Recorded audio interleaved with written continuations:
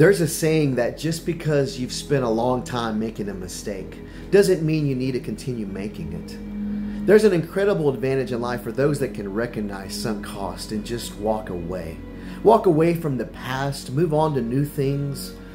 But there's the challenge, right? Like so many things, our interest is to preserve it. It's, yeah, I've invested so many years. I've wasted 12 years of my life, and maybe I don't like where I'm at, but look how long it's taken me to get here.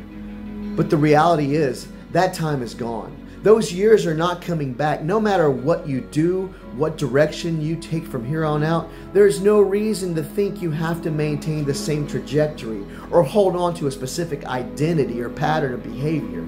See, yesterday isn't the focal point. Your goal is much simpler. What matters now is, how will you get there now?